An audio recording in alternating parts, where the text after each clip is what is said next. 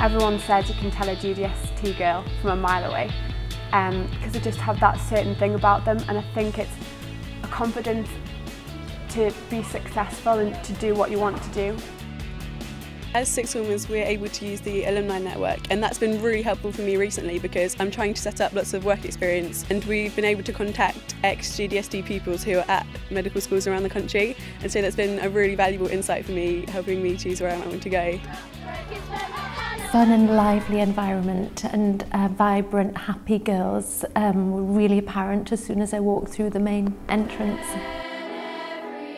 It all began in the 1870s. Four splendid, redoubtable Victorian women decided that boys were going off to public schools, governesses were fading away from the scene, and there was nowhere for girls to be educated. So they started a little school in Chelsea with 16 girls, and it grew incredibly fast.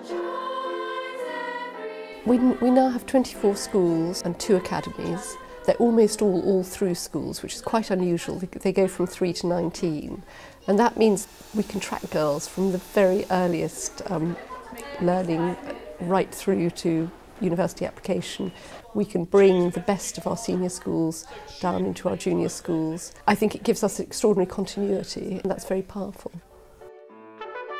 It is reassuring as a parent to know that there is a very strong, very long established and very wise organisation behind it, with a very strong and energetic old girls network. So looking to the future, yes, I think that will be beneficial. When I've become more aware of the opportunities available to join the old school network and the old girls, like we have Miriam Stoppard talking at our prize giving, that was really inspirational for me. And definitely going down to Bath for the Head Girls Conference, that was really nice to see other girls and see what they were going on to do and kind of keeping in touch with them. That's been really nice. A one-off school might have an alumni base of perhaps 1,000 or 2,000. We've got 40,000, and that gives us an extraordinary range of support for girls as they leave university at a very challenging time for employment. There are huge opportunities. They can go on leadership courses, Oxbridge entrance courses, they can go on residential trips. They know that there are other girls in the country with whom they can share sport, music and all the other passions that they have, and they can get together regularly to compete or to share experiences and to learn and to enjoy time together. And for us as teachers, it's hugely supportive as well. We have a whole network of other teachers who know what it's like to be in our type of school and who have the same belief in the quality of girls' education and how important it is to make sure that every girl gets to be the best that she can be. It's got cloudy, which means carbon dioxide bubbling through it. There are obvious benefits of an all-girls science education. We don't have gender stereotyping. The atmosphere in the class is different if it's all girls, and we really, in that environment, we try to nurture an atmosphere of encouraging, questioning, risk-taking, without the fear of the girls being made to feel foolish. It's a very supportive atmosphere. If you look at our university destinations, we send literally 5 times as many girls leave GDST schools to read medicine as girls in the UK population normally. 40% of our girls do science at A-level. I think what happens is that in a GDST school there are no feminine or masculine subjects. Everything is up for grabs, so you do the subjects for which you feel a passion.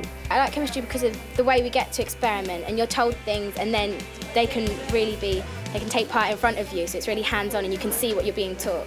Attention! At ease! Come on, John and May! They don't just push you academically, they really help you in whichever field of life you want to go into, drama, art. They'll never try and push you into one direction. You're allowed to be your own individual person. We admit girls at age 11 on an exam basis, and anybody who applies can apply for a bursary, and that's then means tested. We are a charity, so that means that all the money, the surplus money that, as it were, comes from the fees and from our endowments is all reinvested in the schools. To put green and yellow crunchy leaves. We really mean it when we say that each individual matters. So that means that we will genuinely work in partnership with parents to ensure that their daughter is genuinely happy and that she has the opportunity to achieve her potential. So where's all the words to describe strong? We do a lot of peer assessment, peer work, so that the girls are very aware that it's okay to make mistakes, their friends are there, they're supportive, and that's the sort of culture that we have in the classrooms, that they're not scared to make mistakes and they'll answer questions without fear that they're going to get something wrong.